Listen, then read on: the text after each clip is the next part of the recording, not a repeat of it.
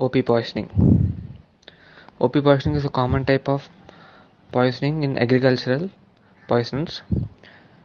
The route is inhalational, absorption through skin, or in suicidal cases it is taken orally. It is an anti-cholinesterase enzyme, that is, it blocks the anti-cholinesterase and increases the acetylcholine.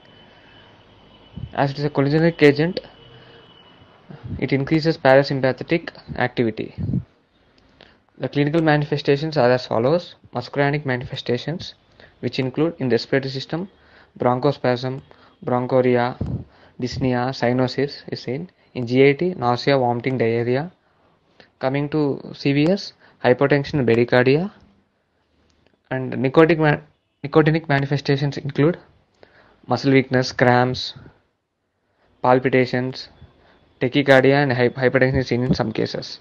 Coming to CNS manifestations, headache, confusion, drowsiness, convulsions, coma,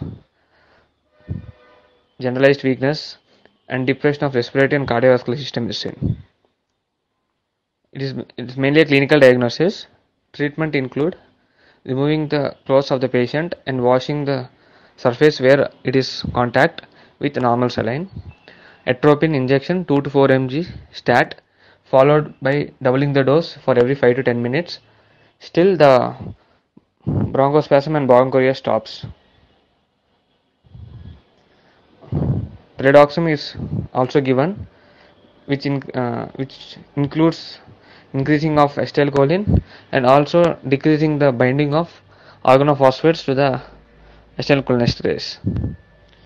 Predoxym mainly increases the activity of atropine and also decreases the dosage of atropine.